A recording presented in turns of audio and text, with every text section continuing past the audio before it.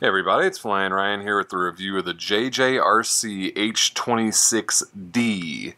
Now this has a 3 megapixel wide angle camera here, and the lens, it is wide angle, but it's not super wide angle like a GoPro, so you don't get a ton of fisheye. But you do get a wider field of view than with the standard cameras, and then this is 3 megapixel, whereas usually they're 2 megapixels, so it's a little bit higher resolution. So pretty nice camera, and they call this a 2-axis gimbal, but it's not actually a gimbal. It doesn't correct itself, but what it does do is from the transmitter you can adjust it left and right and up and down, so that's pretty cool. You can adjust it every way. However, there is no FPV with this one. There is the H26W, which has a Wi-Fi FPV camera, so you could see the angle. But with this standard one, you can adjust the camera, but you don't really know what you're doing with it. So unless you can actually see the camera line of sight, it's kind of weird to adjust the camera without an actual FPV view of what you're looking at. But anyway, well, move on to looking at the quad. It's a pretty neat design here. It kind of has these like the Tarantula X6, these prop guards are kind of part of the frame, and then they have these, let's see if I can get a good angle on that. It has an LED strip down the arm, so every one of those little points there is a little LED, but they just flash a bunch of different colors. I mean, pink, purple, blue, red, green, I don't even know. They're just a bunch of different flashing colors. So they're not really that helpful for orientation, and in the daylight you can't really see them at all. One of mine actually doesn't even work. The connection is bad or something. So kind of worthless LEDs on it, but they are there, and if you flew it at night or something, it may look like a kind of a neat light show.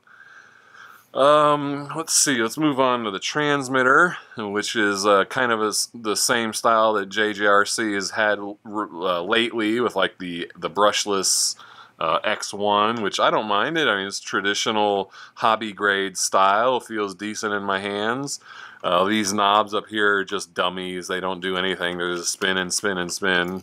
You adjust the camera with these here, so that what would be your throttle trim and your yaw trim are actually your up and down and left and right camera adjustments. And then you start the camera with these shoulder buttons here are actually 2 buttons. So you've got kind of a front and a back arrow. So if you press the front of it, you're doing one thing. If you press the back of it, you're doing another, which is a little bit awkward when you're flying, trying to make sure you press the right side of the button. But anyway, this left bumper here picks your camera. I don't remember which one is which, but one's going to be picture and the other is video. On your right bumper here, I think I've listed them as 1 and 2, so I would imagine, I guess 1 is going to be the front one, is your flip, so you hit that and then move the right stick and you'll do a flip. And then the back here is going to be your rates, and it's got 3 different rates, and the yaw rate does change, and it's a decent yaw. It's not super fast. You know, good yaw speed for a camera bird, and then, you know, it flies a little bit sporty. It's not maybe as sporty as that Kaidang K70 Sky Warrior, but you know, for a camera quad, it's fairly sporty. Let's see, what else is there to say? I think that, recalibrate. So bow sticks down left and bow sticks down right to recalibrate the accelerometer, and then I guess it must be headless mode as well, which I don't have in my notes. Yeah, I don't have any notes about headless mode, but I think it does. I think it does have headless mode. But yeah, CF mode and 1 press return, which I don't know what buttons you would use for those, unless it's like pressing and holding these or something. But yeah, I never even discovered that it had those modes because I didn't ever use them. These press, I wonder if pressing those does it. Anyway, there is, you know, headless mode, and then the return to home where it just goes backwards was headless mode, but I don't recommend those modes at all, so I don't even test them and barely even talk about them. But anyway, that's why there's two different recalibrations. So one's going to be your accelerometer and one's going to be headless mode. Probably down to the left is the accelerometer. This is heavy, so it does require FAA registration. It is 435 grams, which is well over the weight limit. It comes with 2 spare props, so not a full set, but when you've got these prop guards built in, it's going to be pretty unlikely that you break a prop anyway. There's a bunch of setup required, so you've got all these like labeled screw bags, because you know it comes in this little box, so all these prop guards are uninstalled, the props are uninstalled, legs and everything, so there is quite a bit of setup I had to do to get this one ready, but you do get all the tools and screws, and they're pretty well labeled so that you know where the screws go. This is our charger, so it's a USB charger through the balance plug, and it is a 2S LiPo 1200 milliamp hours. That takes about 3 hours to charge, and you get about 6-minute long flights with a 20-second LVC warning. Again, with the LEDs being hard to see, you can kind of miss out on that LVC warning. It's hard to see when the LEDs are warning you. So, you know, be sure to keep an eye out on that when you get close to the 6-minute flight mark. It does not come with a micro SD card for the camera. That's where you would plug it in there in the back. So you have to provide your own micro SD card for that. Let's see, I think that covered all the details. Let me check my notes here. Yeah, that's about all there is to say about it, so let's go take it for a flight.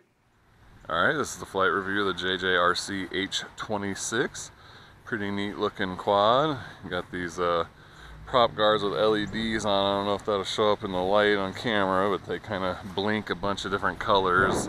One of mine does not work here, but the other 3 do, but they're kind of worthless. I mean, they just blink a bunch of colors, so not really helpful. Oh, and it does have this kind of gimbal looking camera. It's not really a gimbal, but it is adjustable from the transmitter. You can adjust it left and right or up and down, so that's pretty neat. You use the yaw and throttle trim buttons here to do all the camera movements. We'll start by just flying it.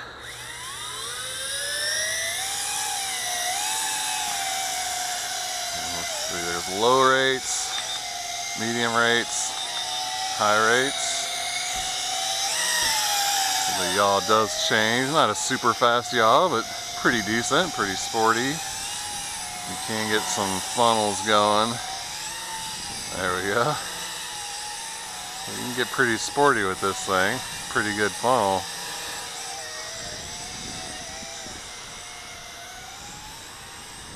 Feels a little bit twitchy, but pretty sporty actually. Doesn't feel too heavy. Feels a little bit underpowered maybe, but that may just be the responsiveness of the sticks. Not bad though. Do some flips. Pretty good flips.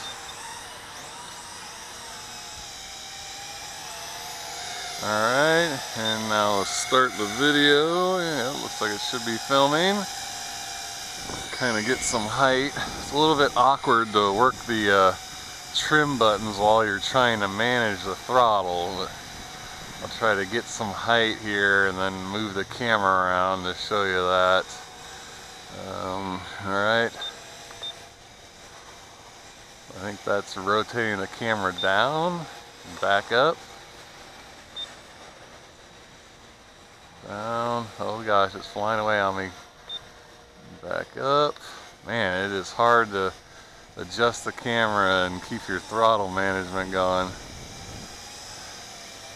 Alright, now let's try to do that again, but with camera rotation. There, rotate right. Rotate back to the left. Oh my gosh, the wind's throwing me around. Come back.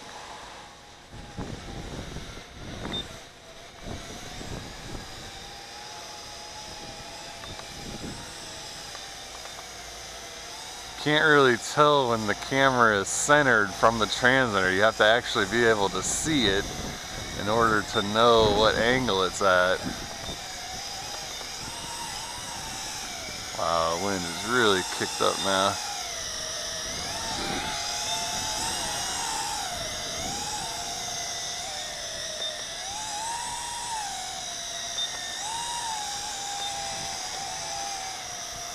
I think the camera is at its lowest angle now, so it doesn't point all the way down. Just gotta rotate left and right a little bit.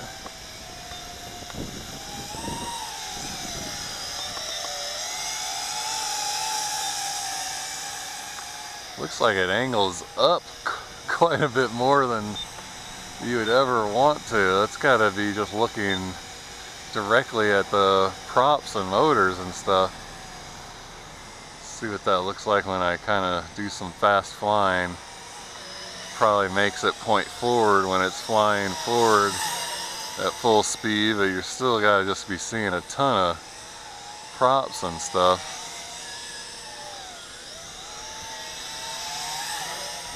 Kind of weird.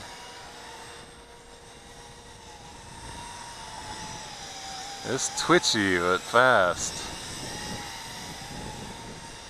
Whoa, come on, wind. Alright, let's bring the camera back down. Man, the wind is just killing me right now. Let's go ahead and stop the video. Let's go back to doing some regular flying for a bit.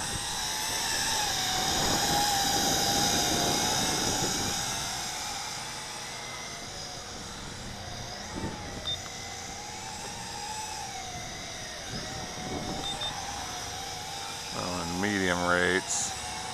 See if that feels a little less twitchy. That wasn't responsive enough there. Go back to high rates.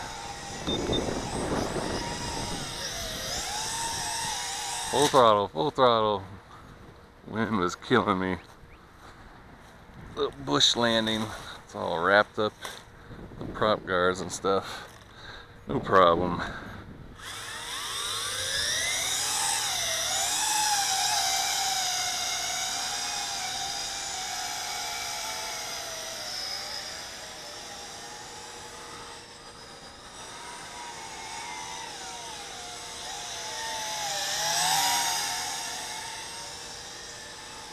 Can't really see the LEDs in the light at all, and there's no audio LVC warning or anything, so LVC can sneak up on you in the daylight. I think I've showed all there is to show, so let's bring her in for landing. Whoa, whoa, whoa!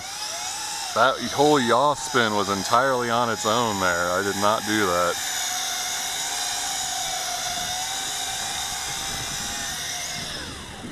That was weird. The wind kind of kicked it and it started losing height, and I slammed the throttle and it did a little spin all on its own.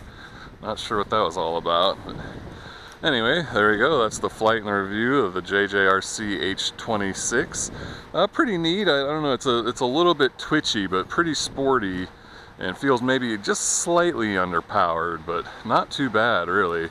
And the adjustable camera is pretty neat. That's kind of cool feature. Anyway, check the video description for a price and purchase link. I thank you for watching, and I'll see you next time.